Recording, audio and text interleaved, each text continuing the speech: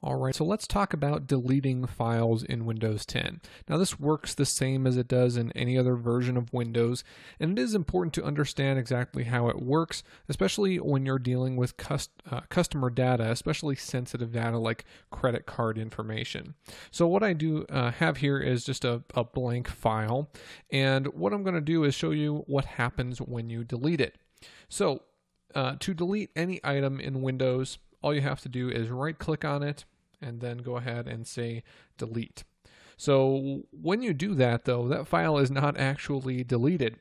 Where it is it's stored here in the recycle bin. Now you may or may not have the recycle bin on your desktop.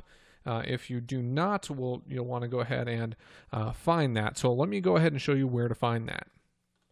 So you want to open up Control Panel, and then search for desktop, or you could search for personalization, and then go to show or hide common icons on the desktop. So right now I have this box checked that shows recycle bin. If it was unchecked, I would not see anything on the desktop there. So after you have deleted an item, what you need to do is go up to the recycle bin, right click it, and then say empty recycle bin. You'll then get a prompt to ask you if you are sure that you want to permanently delete this file.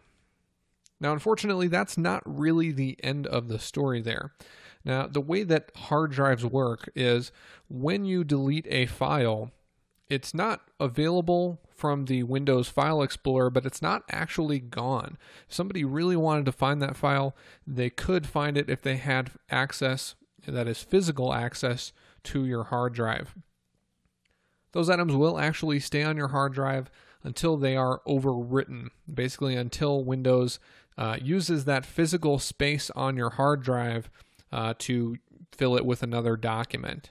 So if you are going to be disposing of your computer and you may have sensitive customer data on that computer, it may be best to have it cleaned professionally, or to just go ahead and destroy the hard drive or remove the hard drive and keep that yourself so that somebody else doesn't gain access to those files.